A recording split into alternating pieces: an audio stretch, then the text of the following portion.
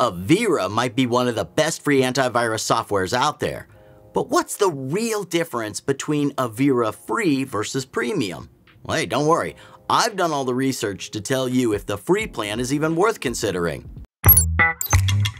Hey, it's Mike from cybernews.com. Today, let's take a look at the most important pros and cons of Avira Free versus Premium. But first, let's go ahead and talk about Avira in general.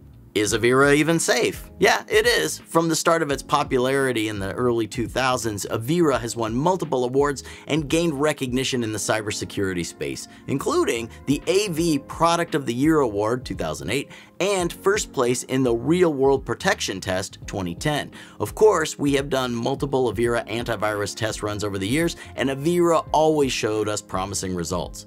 So let's go ahead and just get right into the main comparison part. Surprisingly, Avira might just have one of the best free antivirus versions currently on the market. Avira Free and Premium both use the same malware database, so you get the same top-tier protection regardless of whether you pay or not. The free version also packs in real-time protection, virus scanning, a file shredder, and a safe shopping plugin for your browser.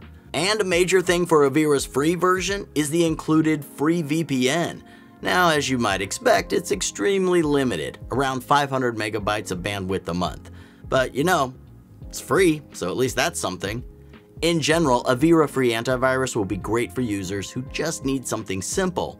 But yeah, it definitely lacks some of the more, life-improving convenient features out there. Avira Antivirus Pro includes web protection and ransomware protection. And yeah, these two are essential features, especially if you don't always follow safe surfing advice, which, yeah, I guess we all kind of do from time to time. Ouch. Self-burn. And ransomware protection is becoming more and more necessary. I mean, during the quarantine, these types of attacks increased a lot, and they became even more elaborate than ever, with ransomware itself now becoming a booming industry for cybercriminals.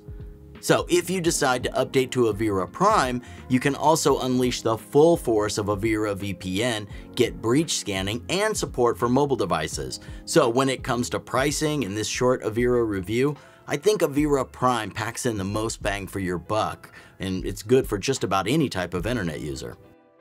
And when it comes to the best antivirus for PC, one of the main jobs of any good antivirus is to not tax your system. I mean, we don't want to slow down our work just because of a scan, right? So let's look at the latest Avira Free Antivirus test.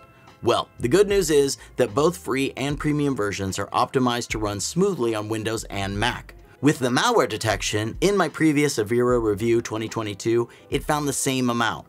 8 out of 10 malicious files that I placed on my computer. While not perfect, still a great result. And in my testing with Windows Defender, which detected a whopping 0 threats, oh yeah, it's a much more secure option. Okay, we've talked about what you get with the free version, so let's consider how much you need to spend on this upgrade. But first, if you're considering that, well, I've got the best deals down in the description for you, ready to check out, which I guess you should do at the end of this video, so I get your full attention. Okay, for a year of Avira Antivirus Pro, you currently pay around $30, which gets you protection for one device.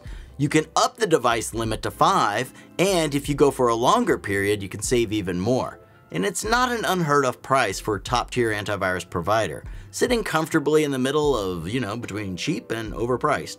Right in the middle. If you need extra protection for your computers, Android, and/or iOS, well, you're going to need to check out Avira Prime. It's not the cheapest plan out there, but you do get their ultimate VPN and protection for up to 25 devices. It's a perfect package for family security. And when it comes to ease of use, Avira Free Antivirus and Avira Pro Antivirus are more or less about the same. That is to say, well, they're great.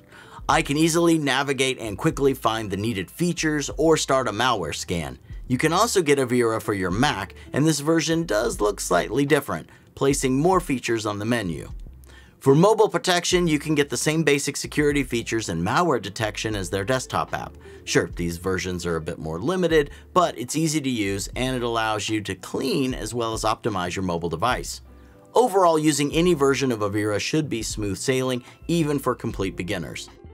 Alright, so to wrap up this Avira Premium versus Free comparison and answer the question, is Avira Free good? Yeah, it is. In fact, it might just be the best free antivirus for Windows 11, with enough basic protection for most users' needs. The extra ransomware and web protection make Avira Premium worth it for everyone else. Now, if that's you, I would click that box on screen to check the best deals. Okay, now before you leave, what are you currently using as the best antivirus for Windows 11? And does Avira Premium sound like a good investment to you? Let's have a chat in the comments. All right, we're done here. I'm going to see you in the next one.